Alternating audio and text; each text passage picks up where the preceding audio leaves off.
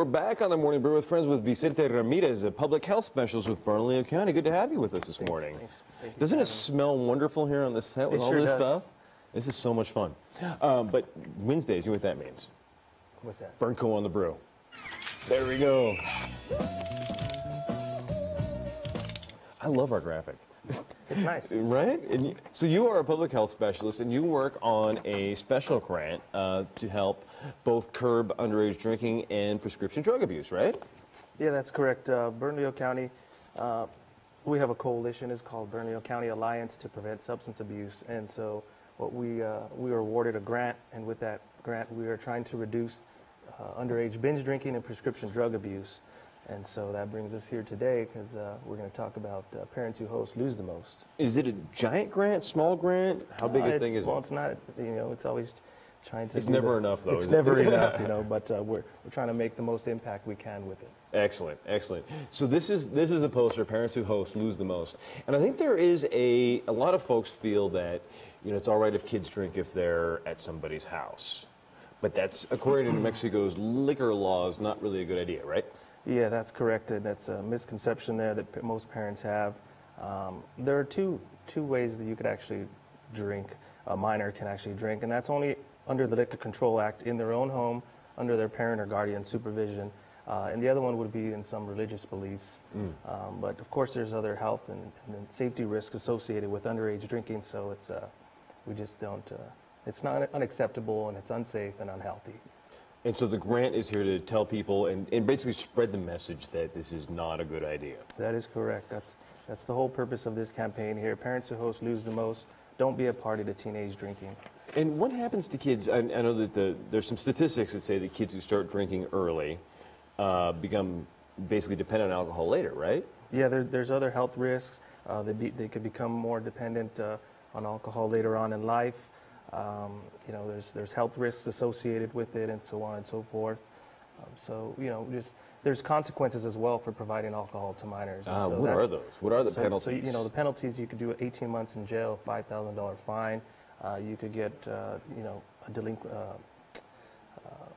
Child abuse problem, or in some cases it just you'll leave it up to law enforcement if that's what they're going to do. But contributing to the delinquency of a minor is another major citation. But parents can be prosecuted. Is the sure. Overall message, yes, right? Yes, that is correct. They can be prosecuted. And it's not legal at all for parents to serve alcohol to anybody else's kids, anybody's kids other than their own at home, right? That is correct. Okay. Yeah, you cannot. It's okay in your own home to provide alcohol to your child, but under any circumstances you cannot give it to your friends, your kids' friends. Right. Even with their parents' consent, it's not acceptable. You can't do that. You can be prosecuted under. Is this under 18 or under 21? Under 21, you under cannot. 21. Yeah. Legal drinking age is 21. Right. In the state of New Mexico. So how did the county get this big grant? Can you take us back to maybe how all this started? Well, I can't dive too far back with that. But, like I said, the Bernalillo County Alliance to Prevent Substance Abuse trying to reduce underage binge drinking and prescription drug abuse. And so through some of our focus groups, we were identified that minors are getting their hands on alcohol either in their own home or through other people's houses and, in their liquor cabinet and so on and so forth. And so through these focus groups, we identified that we need to try to figure out ways to reduce the access to youth.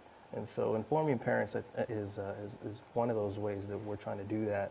And myself, I had no idea that, you could actually, it's okay for a kid to drink in your own home, your own child and stuff. Because, you're always thinking, there's health and safety risks associated with that.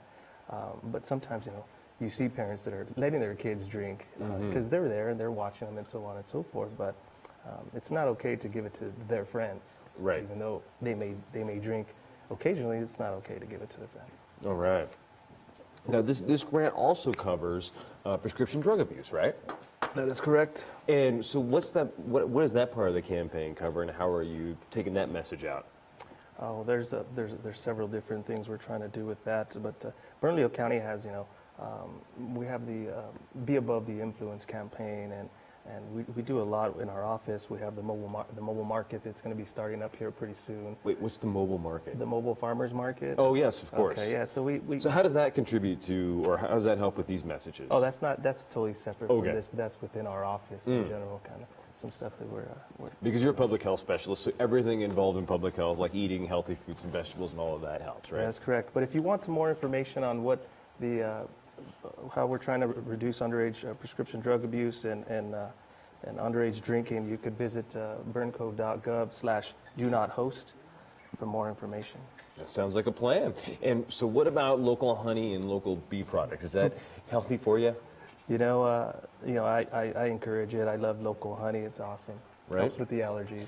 That's what they say. I need to try some of that this year. I keep telling myself every year I need to go get some local honey. This year's my year, I think. Yeah, why not? Might as well try it. Right? We'll be back in a couple of seconds on the Morning Brew with Friends.